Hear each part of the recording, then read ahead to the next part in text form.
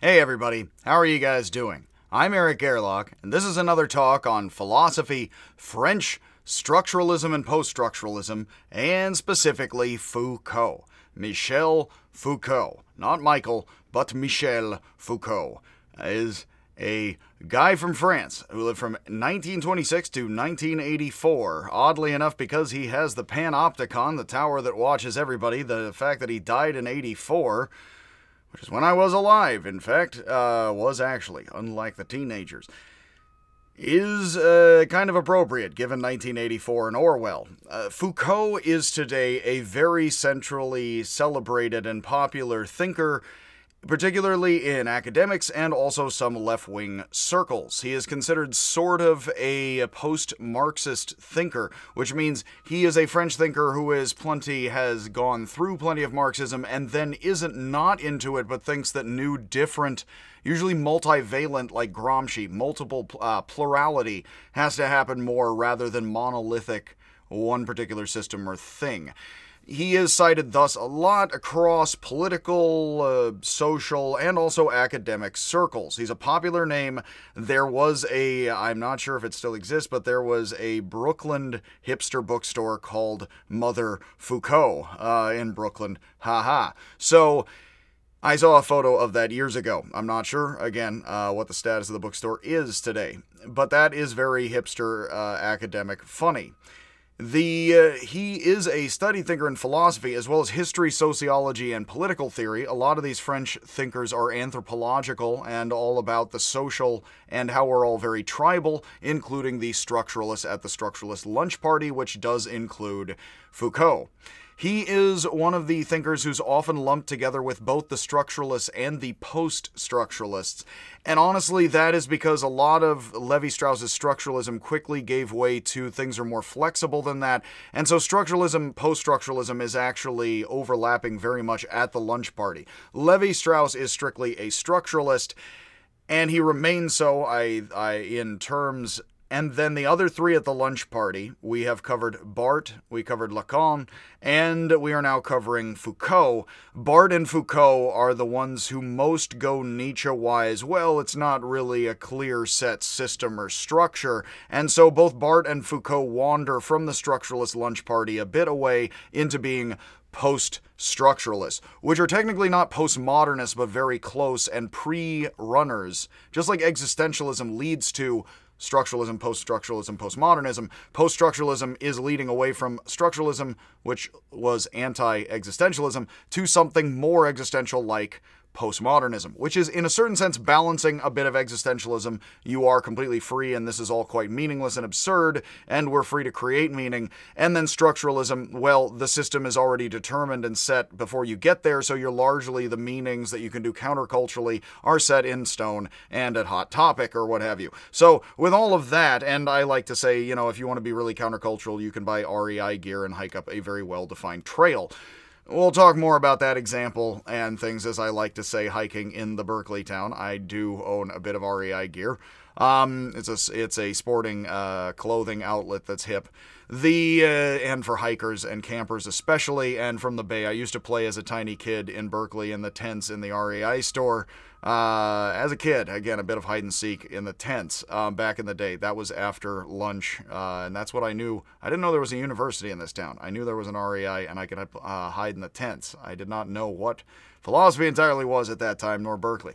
But Foucault actually taught at Berkeley. He taught psychology, philosophy, and history of thought. I actually am a bit indebted to Foucault. He is not my favorite thinker. I do think he is a pretty decent heavyweight French Nietzschean who is worth consideration and study, certainly. I very highly recommend, and I've had more than one student say they really want to learn Foucault, and I tell them, make sure and get a bit of Nietzsche and Heidegger, and then you can have your Foucault. And yeah, they definitely appreciate that advice, and I highly recommend having the basics of Nietzsche and Heidegger, the Germans, before you understand Foucault, because Foucault did say that he was essentially a Nietzschean and a Heideggerian. In fact, he did confess rarely, apparently at least once or twice, that he is essentially a Heideggerian, which means he's a Nietzschean who is looking at things as psychology. Which is more kind of Heidegger-ish, as I already talked about and misspoke with. So Foucault taught history of thought, and I really like the term history of thought, and I do borrow that. It's interchangeable with philosophy for me to be broad about history of religion, science, philosophy, thought, history of thought. Sometimes it's called intellectual history in history departments.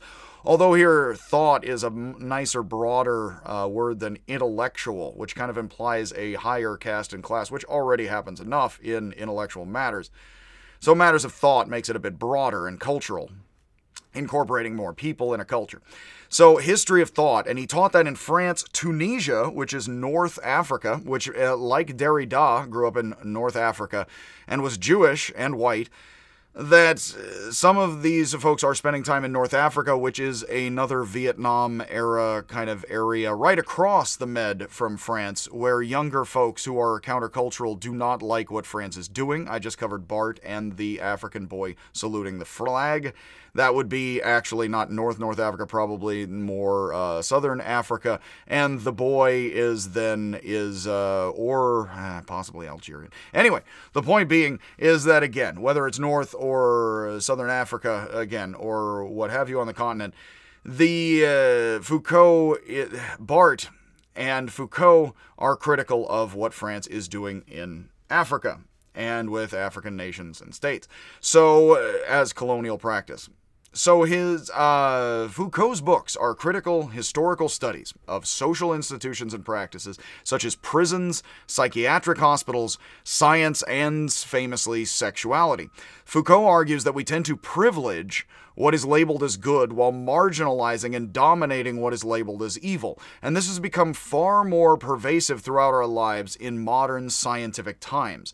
So very much a Nietzschean, as we'll talk about here when we crack into Foucault's life story very briefly here.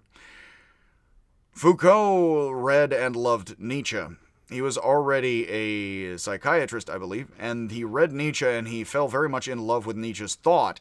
And so what Foucault does as a French Nietzschean, like Bataille is an early French Nietzschean who takes Nietzsche in interesting different ways, because as Nietzsche says, he doesn't want people to just be a Nietzschean. He needs you to do your own thinking and take it in different ways. What Foucault does as a very analytic-minded psychiatrist is he does what he calls archaeology of knowledge. He goes and he picks through the records to find rare cases that are telling as outerlying examples that kind of prove the rule. And he says, look at how weird this is and how that shows you that power is shifting as far as what people think is good or bad in life. And then we can watch the shift. Nietzsche was very concerned, as I already talked about with Bataille, and Foucault is one of the thinkers who's more famous than Bataille, who is very into Bataille, who is carrying Bataille's thought himself forward as a French Nietzschean. That what is happening is, I did mention with Bataille, children used to play in the shadow of the cathedral, now they play in the shadow of the smokestack. There is a very big anthropological social emphasis in Nietzsche and French Nietzscheans on ancient times are shifting to modern times. This isn't good or bad, but it's a lot more. I often tell people, it's not good, it's not bad, as I said with the Nietzsche title, but wait, there's more. It's not good. Modern times are not good or bad. They're more of what humanity has done.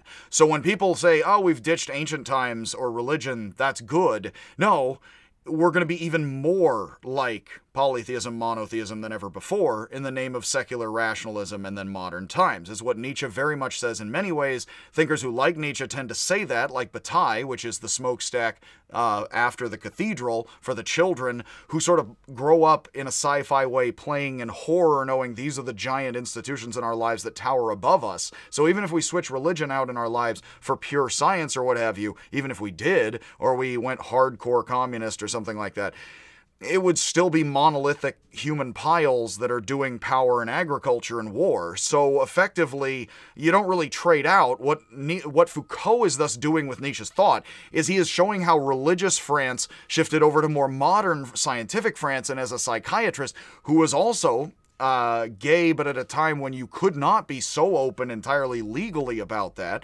either in America when he was teaching in Berkeley Town or in France. And I don't know the specifics of the law, but I do know that enough. In '84, it certainly was a different thing to be gay in Berkeley, etc. that with all of that, Foucault thinks that we are going from ancient crazy to more modern crazy, and wow, get a load of this, and that's very Nietzsche. I like that attitude. As a person from hippie land who's not entirely a hippie, I like that attitude that everything is human and that science is human, all too human, and so was religion. So what Foucault does is he writes books that are somewhat hard to read, but if you know ahead of time that what he's doing is showing how modern times have turned humanity into a new, very all too human, strange bunch of shifting around, what he's doing is not moralizing or prescribing as much as he's just describing. It does make him like Wittgenstein, although they write very differently, where Wittgenstein says the job of philosophy is not to be prescriptive, it's to be descriptive. You're just telling people how culture is and how we use language and how we use thought and feel about things. You're not telling them they should feel these ways. You're like, people clearly do. I like that as well. You will necessarily be forcing your interpretation with all of these thinkers on things somewhat, but at least you are simply showing people the lay of the land and letting them make their choices and not doing their thinking for them, as Wittgenstein says. So Foucault is saying, wow, look at the weird ways France shifted into modern scientific times. Doesn't that make us all weirdly fascists in a new way, unlike the Catholic Church during the Inquisition? Nobody expects the Spanish Inquisition, yes, is that with the especially not the French, because it's Spanish, and it's over already for several hundred years. So heck, sadly so's Monty Python, you know. But with all of that, Foucault is showing how one of the famous moments of discipline and punishment is he says, and it's a very brilliant thing to think, and it's a very good idea for introducing Foucault.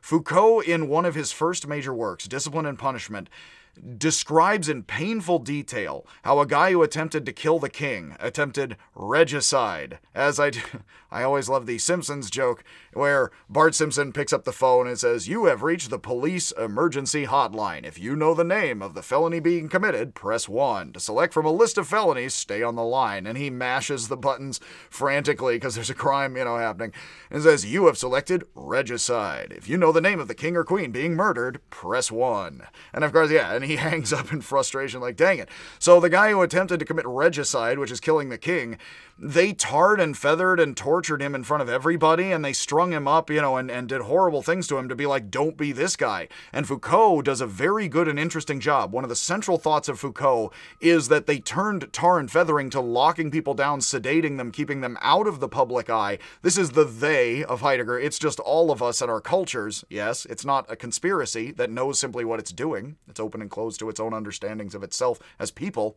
and as reality, as our mind, life, etc. So you see a moment, it's very interesting, where people used to be held up. The more older way of doing things is hold up an example, brutally do violence to them, and say, let's not do that, kids. And all the kids would watch, and everybody would, and with all of that happened very often in many societies, including European ones, where there's no pretending here one's a decent culture in some part of the world and not so simply, that we turned it into now serial killers get sort of sedated, they get put on trial in an orange suit, they don't get to talk much, they don't let you rant and rave about your purposes with the devil, and they probably wouldn't let you or gag you, in back in the day, so you didn't spout, devil worship at people. But notice the difference in power and control strategies. What Foucault is trying to say is not that it's good or bad, and in fact, something in Nietzsche definitely is like, why don't we start punching people more in the face? And Bataille says the Aztecs are the most honest civilization because they haul one person at a time up the pyramid, so they are honest about death and experiencing death more than most of us, and he says it is a positive thing, whether or not we like that at all, or Bataille. That essentially we used to, in France, he goes through a painful description of in like the late 1600s, early 1700s, I forget the date exactly, I probably have it in these notes. This particular guy had these things done to him, isn't that crazy? And everybody watched, and now isn't it so different in the 70s, is what he writes, and he's right. And it's very Nietzsche because what he is saying is modern times are kind of neutering and taming all of us, such that we're glad it's not moralizing, it's not being prescriptive, because he's not saying let's go back to tarring and feathering and torturing people up in front of people. That's horrifying. America has a long, tortured history with public lynchings and punishments and public, all of that in order to horrify people, set examples. Yeah, it takes us into all kinds of issues with colonialism, racism, and other things. But isn't it interesting that we all, definitely in being human beings, have urges to make a public example of this or that fool, in good ways at best. And then also we want to lock, okay, let's just have the crazy people be quiet. We never really see them. Foucault does another, one of the parallel moments of this in his History of Madness. Which he says madness defines what isn't reason, so then you get to be reasonable because you're not crazy, which is what he is saying here. If you are the evil, then you get punished, and therefore I'm legal and I'm good because that's the evil over there. Very much like Barth says the wrestlers get to display good and evil for everyone. We put the criminal on trial, we say there's the evil over there. Scarface, famously Scarface, my quick impression of an Italian doing an impression of a Cuban. You need me, you need me to be the bad guy, as Ice Cube long ago on a tape I owned as a teen said, say goodnight to the bad guy, as he says, or say hi to the bad guy, because basically that's a scene from Scarface where he's like, say goodnight to the bad guy to the whole restaurant in Miami. It's like, you need me because someone is going to be me, you are all liars. And is again, quick impression, Italian, Cuban, what have you, not sure. All of that, of course, jokingly, is very postmodern, actually, of a film, Scarface. And the rehashing of the plot, very Agamemnon, etc., with the tragic pride and fall, thus. Is that Scarface definitely is a more public, old school, no, you make a public right in the street of somebody. And that's in the modern, no, but we handle it with lawyers, or PR. That's a very different modern world. And Foucault is not moralizing as much as he's saying, well, who's the real monster? Who's the real savage? And of course, the question is left open and not conclusively answered, but that's awesome. That's what he is specifically doing. We are shifting in the ways we're human. That's not good or bad. It's, in a sense, I like to say now, he doesn't say, but I like to say it's more, because it's not neither good nor bad. And in fact, there is a bunch snowballing and accelerating, although not so simply or completely. But in all of that, there's a lot more as we develop. It's not that civilization is simply after the Catholic Church become good or bad. Here again, the Catholic Church wasn't trying to simply be good or bad in the Middle Ages for everyone. And they didn't simply do good or bad in the Middle Ages to everyone in France. So, given after the French Revolution, they removed the 10% of France that was Catholic property of the Catholic Church, gave that back to the people, I guess, unless there's, I guess they're setting Ubers on fire or not. But with all of that, of course, essentially, Foucault is saying that there used to be in his History of Madness, I got off track, he says that there used to be the Ship of Fools, or the Madhouse Bedlam. I think is the lower class British way of pronouncing Bethlehem Hospital is Bedlam. You may have heard Bedlam as in insanity. It's a way of pronouncing Bedlam, in a lower class British accent, I believe. A Londoner, because I think it was one of the horrifying insane asylums for lower class people, public of, I think it's Britain. I'm not sure if it's the London area. But historically, of course, all that's changed plenty, I hope, because they let people just wander in, especially rich people, and look at the crazy people and kind of gawk like it was a zoo. What Foucault says is they used to let everybody gawk at the village idiot and everything, and it was a zoo. Now it's all taken care of and quiet. And again, what it's definitely suggested here, although it's not moralizing, like Nietzsche, Foucault suggests we're cowards. We're kind of cowards covering things up. Not that we should go back to setting people on fire in public or anything, but that we're kind of cowards who would prefer to sedate the criminal and just not pay much attention to it. He is suggesting it's not good or bad, but that's the way that we're shifting around in society. That is very interesting food for thought. That is one of the reasons why Foucault is very hip. That actually covers sort of the central points of some of his history of punishment and history of insanity, and he is very famous for both of those works. He is also very famous for his later work on three-part work, which was never fully completed to his liking, of his history of sexuality. Was in progress when he died. Probably of HIV/AIDS, I would imagine. I hope I'm not slandering anyone or anybody or him, but definitely as a Bay Aryan, again, Bay Aryan nation, not the Aryan nation, that's totally different, is that with the Bay out here and with Foucault and the folks, in Castro and Oakland and all the folk out here, and much love to everyone. It does seem like Foucault was indeed a gay man. He did think sadomasochism and people playing with punishment and discipline and violence sexually was an interesting way of being adults and screwing around, and he seemed to be a bit partial to it, but we don't know how much he ever did that. He possibly also grew pot in a window box garden when he was teaching at Berkeley, but and a lot of French folks want to come out to California, or did in the 70s and 80s, and be out here and see what's going on. Did, anyway, plenty. The hipper later French thinkers, Derrida and others, taught in the UC system out here in the universities of California. So actually, again, I'm a bit of a proud alum of the UC system, and so yes. Foucault was probably a gay man who did possibly contract HIV/AIDS and then died of the complications of that in 84, which actually 82, 83, 84 was the unfortunate time when a lot of that was going on, and people have been discussing, AIDS, Reagan, other things in the wake of what's going on today, and let's leave all the politics right there. So let's get to Foucault here. I have been ranting, and that's easy, with Foucault and Nietzsche, because they're both very interesting and rant-enabled thinkers. Foucault's father was a brilliant but domineering surgeon who once took his frightened son to watch a human leg amputation. Think about later how he's talking about public humiliation of the criminal versus private, which is keeping... I do mention often the Japanese guy who claimed to be Jesus and the Amida Buddha come at the end of times and did the Tokyo subway attack. The Japanese are super Foucault because they don't tell you when they execute people. I learned this weirdly because I looked up in a source about that guy. The library where I also work has books by that guy, and he's actually like, only Jesus would declare himself to be Jesus. I am Jesus. Like, wow, dude. Well, he not only grew his hair out, I'm hoping I'm not like him. He not only, after trying to kill people, then it was said a couple of years ago, it's like, he's probably dead. It's like, what do you mean probably dead? And it's like, oh, the Japanese, when you're on death row, don't tell you when they get rid, like, they don't tell the public.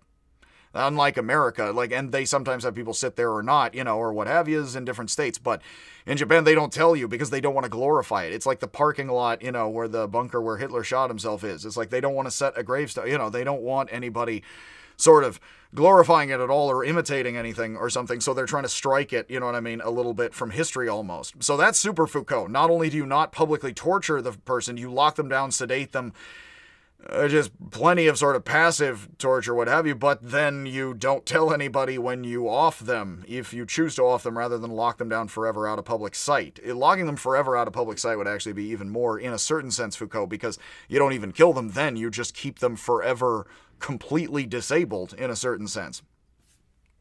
Very modern, very clinical, very much a more modern, sterilized, scientific perspective, which is sort of life-killing disinfectant for Nietzsche. And you can see Foucault, who's a psychiatrist who knows being gay is insanity officially in his day in the 80s, as he's experimenting in San Francisco in the scene and teaching out in Berkeley in the Bay out here, which is why he's also super popular in this town, and his thinking lends himself to that. But with all of that, yeah, Foucault, well, yes, he had an interesting life and career with all of that. So, to get back to his life here, and I'm getting off track again, he studied and taught psychiatry before he got into philosophy. He didn't come out here to teach psychiatry, essentially. He came out to teach his Nietzschean philosophy, I'm pretty sure. As he studied and taught psychiatry, he had an epiphany in 1953 watching Beckett's play Waiting for Godot. Some call it existential. The play is very existential. Beckett did famously reject the label existentialism, but the work does deal with things that are quite existential, and we could call ourselves Camus or absurdists or whatever. Later that year, Foucault went on vacation in Italy, and he famously brought Nietzsche's Untimely Meditations. That is sadly the book in which I'm pretty sure Nietzsche does go off misogynistically when asked. So here's he says, there is no objective truth. Objective truth is silly. By the way, here's some of my objective truth. And then he rants terrible things about women for a while, which Derrida praises as an amazing performance and him bearing his heart for all of us, unfortunately. And it's tragic, and that's beautiful for Derrida and other French people. So bringing that a German would bear their heart, again like the Aztecs. No, we're going to experience death, you get to die. So Nietzsche's Untimely Meditations, Foucault brought that with him, and he apparently spent the whole vacation in the hotel room reading Nietzsche because he started reading it and he just could not stop, is famously what happened. He was already a grown man, and a psychiatrist, and he said, I need to get into this. And he effectively he remained a psychiatrist as a closeted gay guy, gay is insane, and he is thinking about what is good or bad or legal or illegal in a culture. in the most clinical and scientific of things, even, and human desire and prejudice and all of the different ways we are, all overlappingly and sloppy in a Nietzschean ape-like way. But he spent his vacation, which does the work Untimely Meditations begins with the it's 4 essays, I believe, and it begins with the essay Schopenhauer as Educator. We already had the Schopenhauer. Foucault spent most of his vacation reading Nietzsche on the beach and in the hotel room, even though some French intellectuals still considered Nietzsche to be a proto-Nazi, and thus they were avoiding him even then at the time. Foucault said he no longer felt mentally trapped after these experiences, and in his first major work, Madness and Civilization, in 1961, getting closer again to modern times, progressively here in the modern philosophers, he said he would, quote, conduct all of these inquiries under the sun of the great Nietzschean quest, end quote, which is sort of to document how the times change with us and we change and don't change with the times, and just freely do that lovingly and crazily. Foucault became fascinated with the complexity of the history of good and evil. Now, notice Beyond Good and Evil of Nietzsche would set us in that direction, although he read Untimely Meditations first. The sane and insane, according to psychiatry, again, homosexuality, is it sanity or insanity? Who can tell you entirely, and why, and what counts as it being natural or not? In the history of psychiatry, normal and perverse in the history of sexuality. What gets to be normal sexuality for the Greeks, who had, unfortunately, if you want to, you can check out my talks on this Plato Symposium, as well as the Theaetetus, which is yeesh time as far as Greek sexuality. But all of that, for us anyway, the legal and criminal, who gets to be legal and who gets to be criminal, if different classes are stealing and certain classes are prosecuted and others aren't, let's say, then who gets to be legal and who's a criminal in the history of justice and prison, arguing that truth is a struggle. And again, for Nietzsche, everything, the coldest of scientific truth, is a Darwinian ape struggle, and passionate, that truth is a struggle between competing forces, institutions, and interpretations. So what this is clearly saying is secular science is somewhat eclipsing religion. And again, it's not good, not bad, it's just more humanity, would be the Nietzschean Foucault simple answer here. And I do, actually, sincerely somewhat believe that. I think you can qualify things this way or that, but I do and argue that human beings have been human beings consistently for possibly well over 100,000 years, in many ways, and I can just generally leave that loose and say, thus, yes, it is very interesting that then as institutions rise in our lives, religion separates what's the holy or the profane from each other, and then science is, well, this is wrong or bad or unnatural, and then we have the 50s rolling into the 60s, rolling into Foucault's work, etc. So like Barth, Foucault argued that truth is complex and historical. I learned a lot from Hans Sluga in this town. He knew Foucault in this town. I believe hung out with him. And with all of that, he always says that truth is historical and psychological. And I think that Foucault would also say complex, historical, and certainly a psychiatrist would say psychological. But ideology attempts to mask this by presenting clear exclusive divisions between opposites. We as an ape want clear divisions, like Barth says with the wrestlers. They're all hanging out, Barth and Foucault, with Levi-Strauss at the lunch party of the structuralists. So with the 4-person lunch party group, which we've been talking through, human beings want clear good and bad, sane and insane, so they want to go to Bedlam, or they want at least psychiatrists to have locked down the crazy person and fully say this is a category that applies to them, and then all of that is somewhat in rotation and in progress. Institutions must support. Now, this is, again, a very central, interesting idea of Foucault. He takes Nietzsche, and this is very much what Nietzsche thinks already, but he is phrasing it in new French ways.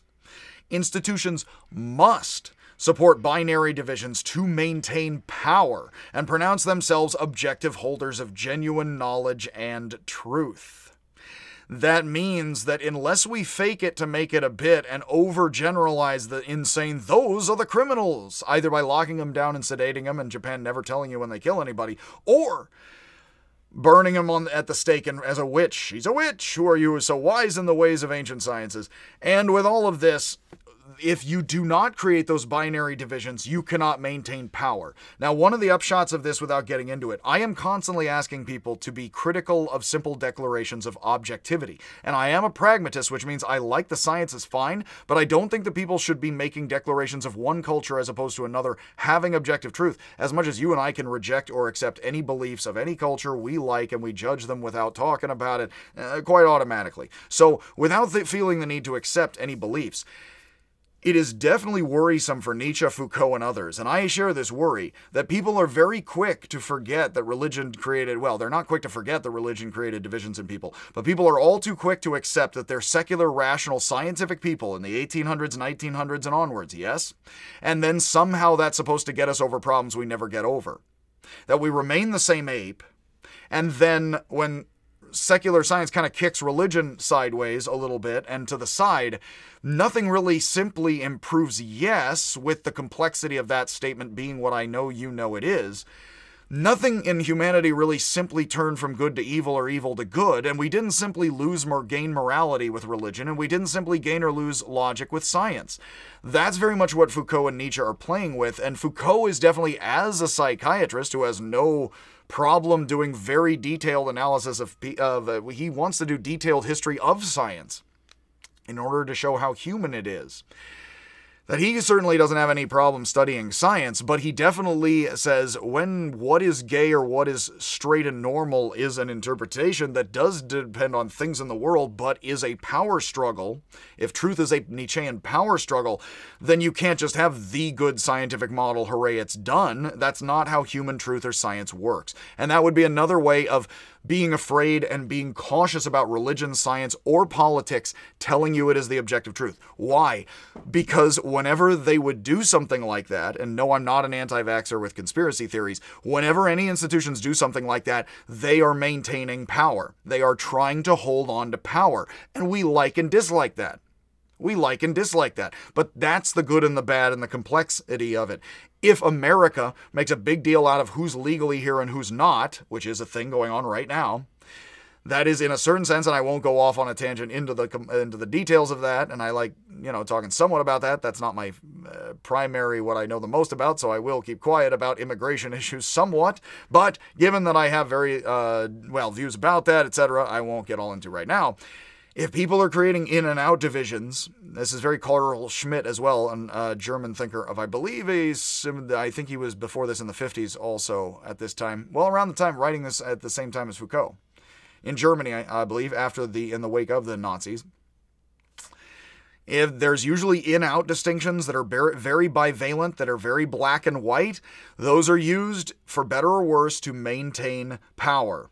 We have things in our lives like religion, science, and politics. Those are institutions. They need to maintain power in order to support themselves. They are living organisms. In order to do that, they are going to oversimplify things and declare there to be the scientific or religious or political thing or not. They have to. It's a good thing to keep. Just cynically keep that a little in mind, and you don't have to hate anyone. You don't have to hate science or religion at all. I'm not suggesting you do or don't believe in science or religion completely or not.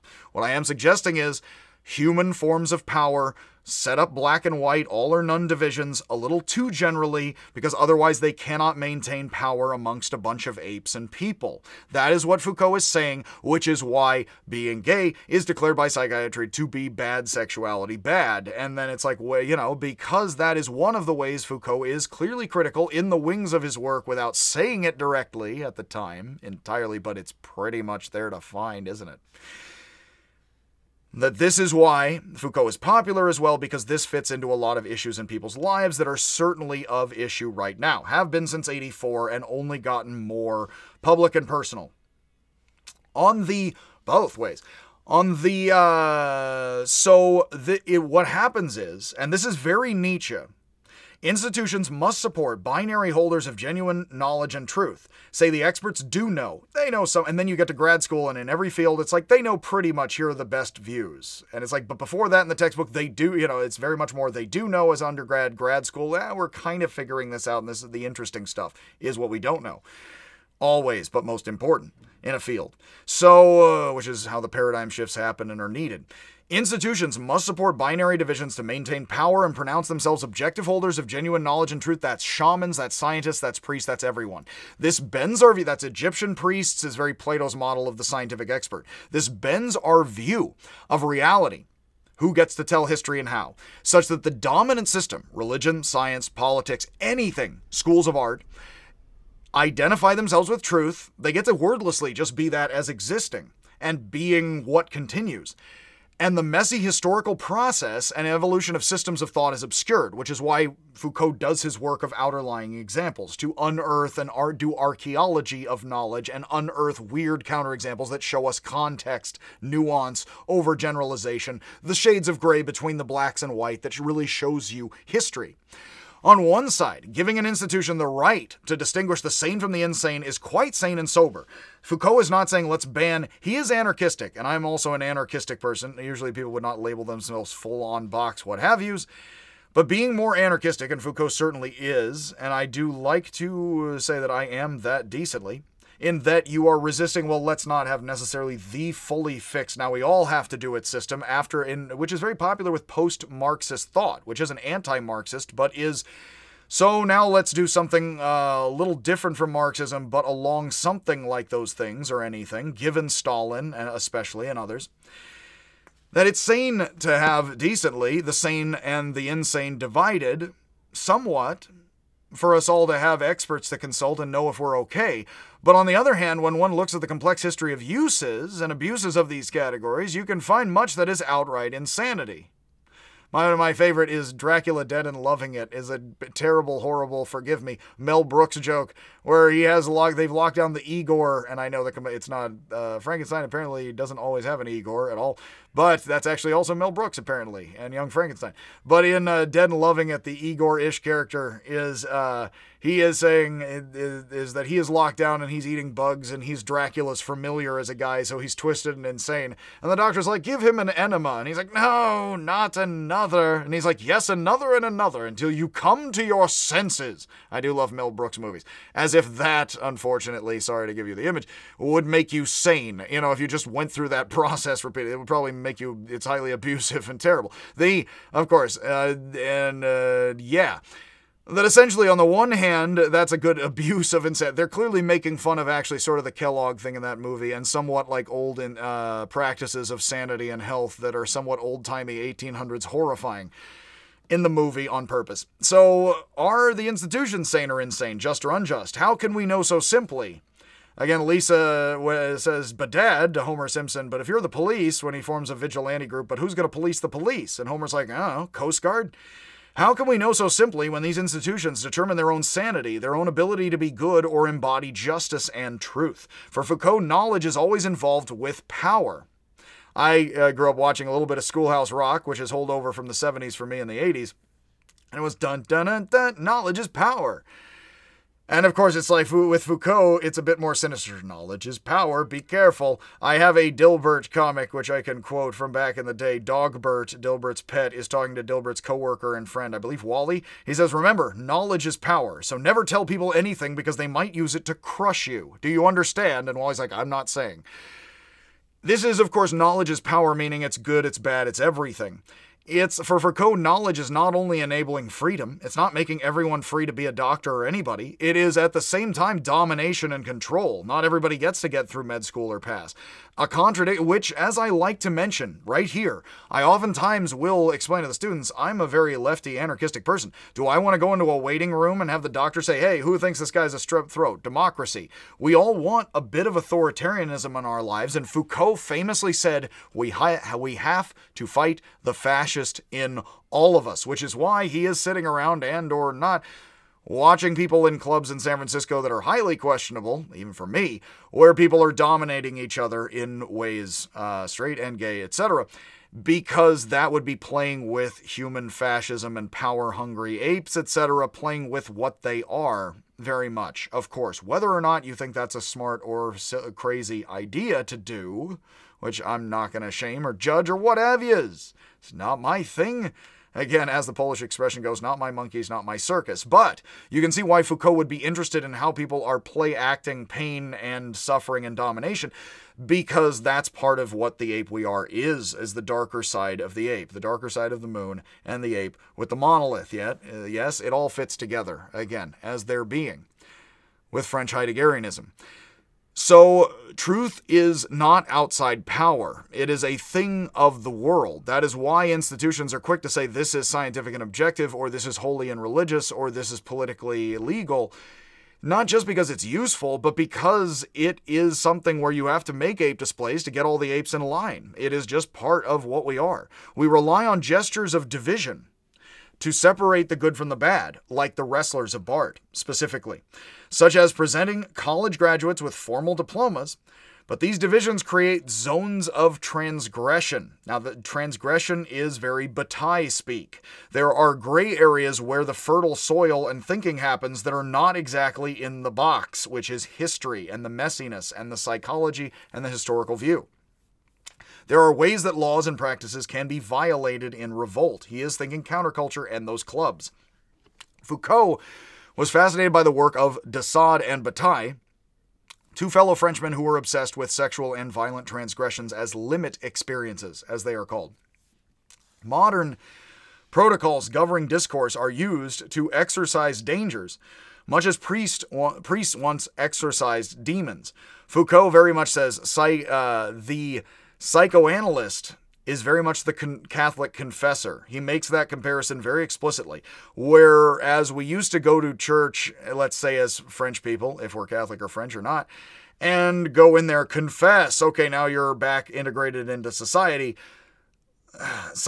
Freudian psychoanalysis allows middle and upper class folks to work out their problems and then go back into the terrible pit of, all of the horror, because it allows them to adjust and rework a la confession, a la Catholic confession. So Foucault, here we not only have Bedlam becomes the lockdown out-of-sight insane asylum. This is a bit like that movie Unsane, in fact, which I did like that movie, is very much you get locked down, nobody gets to talk to you when you're insane, kind of nowadays dangerously, illegally in plenty of states. It's very much suddenly you disappear when you go insane, as opposed to you're publicly exposed to people in Bedlam. You also thus have here the zones of transgression and limited experiences, like with the guy being tortured in public, the regicide attempter. And then you also have this with wrestling, and we want things to separate this. And notice how wrestling is itself a very entertaining limit experience of a bunch of glorified violence, etc. So in a 1971 interview, Foucault's later interviews are a lot of the place to get some of his best explaining of his long books and thought, because he really crystallizes it. And there's a book or two of his interviews which are really good, of his later interviews in the 80s. But this is an interview actually from 71, earlier. He says, "We must free ourselves from cultural conservatism." That is definitely moralizing and sounds it. As well as from political conservatism. That definitely tells you what side of politics he's on. We must see our rituals for what they are. Completely arbitrary things. Completely arbitrary things, quote unquote. Which doesn't mean they're right or wrong, they just sort of are the forms of life. It becomes very Wittgensteinian. They're just the forms of life we happen to be living. Maybe we find better, maybe we don't. It is good, and that is the real theater. A bit of Artaud, the surrealist theater director, to transcend them in the manner of play by means of games and irony. That would be Wittgenstein as well. It is good to be dirty and bearded, to have long hair, to look like a girl when one is a boy. This is hippie time. And vice versa. So he's talking about, of course, butch lesbian women. And Judith Butler is, of course, one who says gender is performance and knows very thoroughly her Foucault.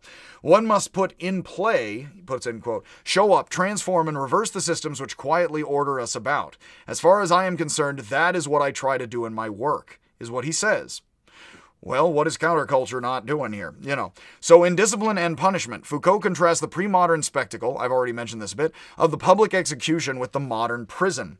The first openly displaying power and passion theatrically, and the second concealing it clinically.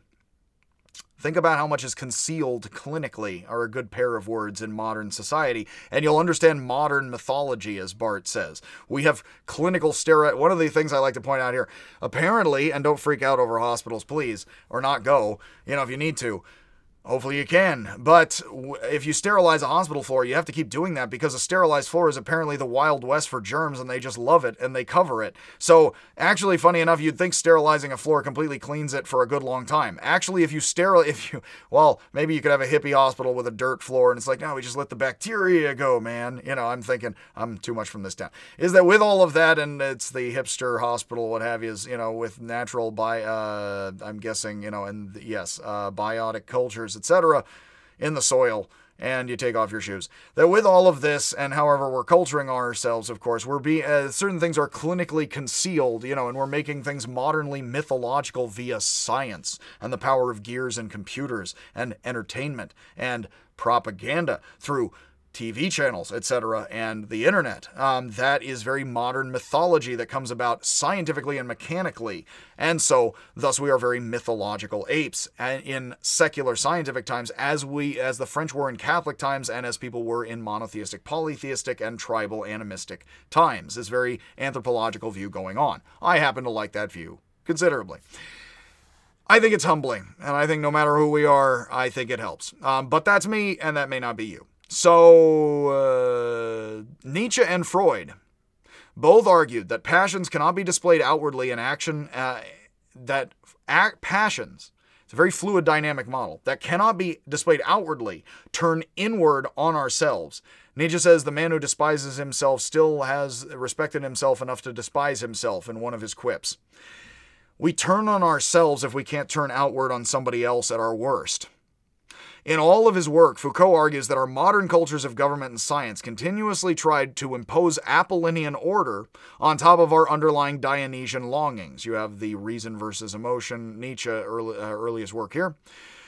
We have longings for passion and meaning, but we're constantly trying to hem that in back and forth balanced with order. And so de Sade and other artists, if de Sade was an artist indeed, show us what Kant and Hegel leave unmentioned in their studies of reason. Nietzsche says, there's been great philosophers who are German and others talked a lot about reason. They don't talk about friendship or sex. What's these guys' problem with knowing actual life? That's a very Foucault thing to observe.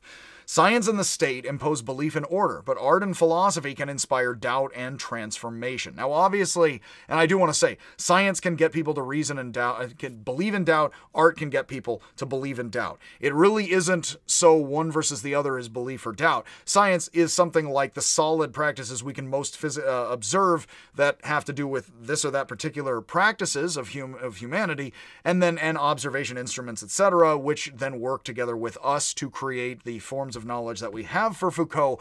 And then we also have things like art, which are more speculative, and we could do them several different ways, differently, more so than we might be able to arrange gear systems as best we can think. But with all of this, science and religion and art give us belief and doubt, very Heideggerian, give us belief and take belief away by providing doubt, and things are open and closed symbiotically as self and world. That remains with the transition from religion to modern science. And actually, what we definitely see is religion is not dying in the world. Actually, all of these people definitely did assume religion was somewhat going the way of the dodo. And it actually, because poverty is not in the world, actually religion is thriving. Unfortunately, that does seem to be the case. I don't mean because I don't like religion. I mean I don't want poverty to thrive.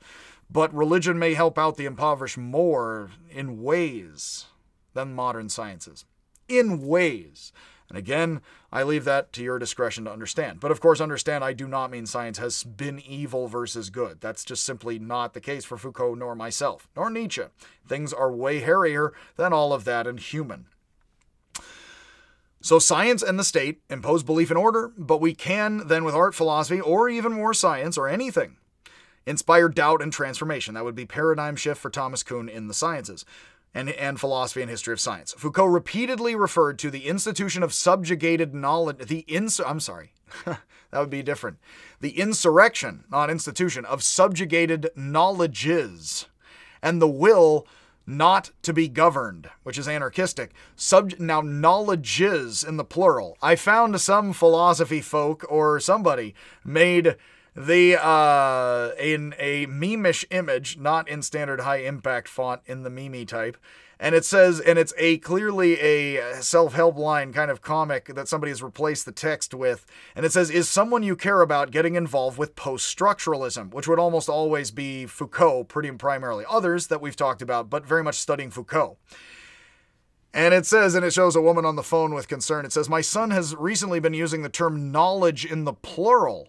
Should I be worried? It's not just knowledge, it's knowledges that don't all like cohere into one. Think shamans have ways of doing things, and then the corporation will go to Argentina, take their thing, chemically analyze it, and then sometimes try to patent it and keep the shamans from doing, the things that they've patented, I've heard. But with all of that, of course, it's a different sort of knowledge when it's situated in the tribe, let's say, or a different practice than the corporate practice and experience and knowledge. So you could have knowledges in the plural because there's a way of understanding it for the shaman that isn't the modern chemist, if you understand my drift.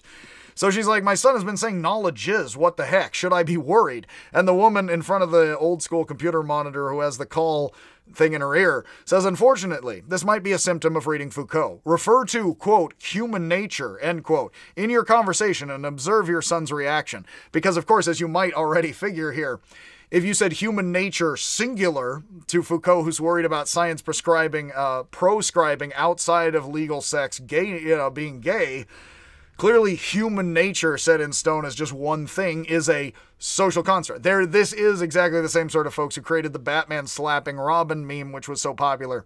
And it says, but objective reality, and Robin is saying either but objective reality or but human nature, and Batman's like social construct, and he smacks Robin across the face. Please don't smack people too much. We all need a good smack. But again, hopefully that's consensual. Don't go to the wrong clubs, for any of that. That's all I'll say. So, Foucault, very famously, again, perhaps your son is, the son would obviously react and be like, human nature, singular, dang it. Mom, you're being all square, man. Not like bald philosophy man. Foucault, I am amazed it actually took me this long to say this. Foucault is occasionally referred to on the internet because he is so popular as an actual philosopher in intellectual circles, believe it or not.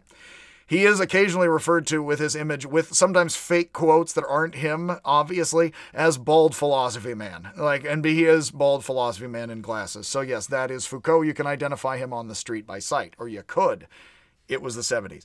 So Foucault famously uses the image of Bentham's panopticon. Bentham is actually a philosopher I haven't particularly covered just yet in my videos, but the panopticon is an idea that Bentham, the British thinker, had, where he said there's a prison with a tower in the middle, designed so that prisoners are always under surveillance by the tower, which apparently has like double-paned window glass so you can't see who's in the tower, or it's positioned so you can't see the guards. But the guards could, and everybody can see that the guards can see everyone else, and everyone can see everyone else arranged around the tower in their cells. That the prisoners are always under surveillance, but the guards are invisible, and suggests our modern cultures are similarly engaged in panopticism, is what Foucault says. Our ability to know and order things more than before has created a situation where some things are on display for all to see, while other things are completely concealed. I did actually mention, it's actually worth bringing up. Please don't think me a conspiracy theorist. I mentioned to a friend or two, one did think me a conspiracy theorist, during the Capitol thing that happened in America, again, politics aside without getting political, did you see, and when I said this, people were like, no, the crowd didn't have guns. Yes, they actually did stop the whole crowd from having any guns, because DC is a very anti-gun town, apparently, and some guy actually tried to get guns across the Potomac, supposedly, according to the FBI. Not important right now. But the crowd didn't have guns. But did you see the government actually have any long guns? By long guns, I mean anything other than pistols. You saw a couple of pistols drawn in the footage. Unfortunately, but there is probably a line beyond which there is very serious security. We didn't even see it. That's like what the African child soldier is saluting off camera in Bart in the last talk. You don't even see like any of the very serious security, and obviously all levels of security are serious. But beyond a certain point, it would be top secret, and that would include you never seeing any actual long guns. Now, those are probably there. We don't see them, which makes them sort of more almost power. We don't know what it is. That is a kind of almost, that's just a bit of panopticism, and I'm not saying let's do or not do that. I figure that would be how security would work in a congressional building pretty much in many countries. But in a parliament building. But panopticism would very much the British are famous for putting security cameras everywhere nowadays. What's up, buddy? Oh, he dropped the statue. Well, actually, the super glue held. I was super gluing that statue and had it tied. I guess he knocked that off. Well, that's okay. Again, panopticism. I can watch my cats. Can they see me? Yes, they can. It fails. So, major fail. How you doing, buddy? Tiger. Hey, pal. Yes. Anywho's, so panopticism, the British are famous for having security cameras everywhere, and people have said the cops now somewhat sit back and watch security cameras remotely, and then they can send in folks. In Britain, somebody, apparently an artist, made a giant walking alien puppet and sent it through a neighborhood, and the cops came because, of course, everybody could kind of see, and you could see in the public cameras. The public can apparently watch some of the security cameras publicly on the internet in Britain. Teenagers are upset that there's security cameras everywhere in Britain and public government security cameras. And an artist actually, apparently in Britain, because of this, responded by taking a bunch of fake security cameras, just like the shells of the security cameras, and put them a bunch on a wall with a bunch of them pointed downwards all together. Absurd amount of security cameras on a brick wall, but some of them up at the top are just kind of pointed randomly in all sorts of directions. So it sort of looks like there's a crowd of security cameras on a wall. Many of them are all focused downward, all concentrated, and some of them are just kind of randomly looking all counterculturally up at the stars or randomly at a bird or something, which is a funny use of human perspective symbolized as La Cucaracha. And yes, again, can I see La Cucaracha? No, but La Cucaracha sees you. Yes, needs a hug. With all of that, and my strange jokings, basically, it would be in the police's advantage, and this is not simply good or evil, to be watching people and not to be watched. Let's leave all the politics there, right there. So, current legal issues with police filming everything, but being opposed to being filmed themselves. As Freud argued, we internalize our parents as the superego. Us moderns, and Foucault is decently Freudian, us moderns have decently post-Freudian, into Freud, but not entirely. Us moderns, as Latour would call our tribe, the secular modern tribe of our mythological beliefs in this and that, have internalized the voices of government and science. Brush your teeth, accepting their helpful surveillance within our own minds and lives. Again, this isn't simply good or bad. Similarly, we have all accepted the universal truth, quote, quote, of scientific studies as superior to the personal struggle of the individual. And of course we do, in ways, many of us, let's hope yeesh. But notice the problems all too human that causes is simply the case. I do constantly point out that science is simply not used for the public good, and that if we stop and look at how it is used, we won't say it is simply anything other than all too human, but that is not trying to force people to believe or disbelieve in objective truth, rather giving them the philosophical positions on that. I have here a Foucault meme. There is a famous mangled Japanese subtitles of a Japanese video game in which the evil villain cackles and says, "All your base are belong to us," or something along those lines. And there's a picture of bald philosophy man Foucault staring at the camera, and it says, "All your subjectivities are belong to discursive regimes of power," and "of" is spelled UV because it's silly meme-ish type. Being playful and childlike. Foucault is concerned discursive regimes of power would be forms of power that are back and forth and moving even though they are stable. Foucault is concerned with showing the structures of power at the capillary level. The way, and with all of that, in fact, I'm going to cut this short because I actually do have another 3 paragraphs here about Foucault. I've already got an hour, so I'm going to cut this and then I will give another follow-up talk of Foucault because there's actually some stuff that I would like to take my time talking about Foucault, Wilhelm Reich, and the hippies, and how necessarily sex is not simply repressed or unrepressed, which I do like to go on about because it's very interesting, and I come from hippie land, so sex not just being a good or bad thing, but being very human is an interesting topic that's good for adults and older children to talk about, and be honest about decently. There also is, in 1971, again, like that interview, there is a famous debate with Noam Chomsky, which is worth talking about. So given that, let's cut this talk off here. I thought I may very well have more than one talk on Foucault.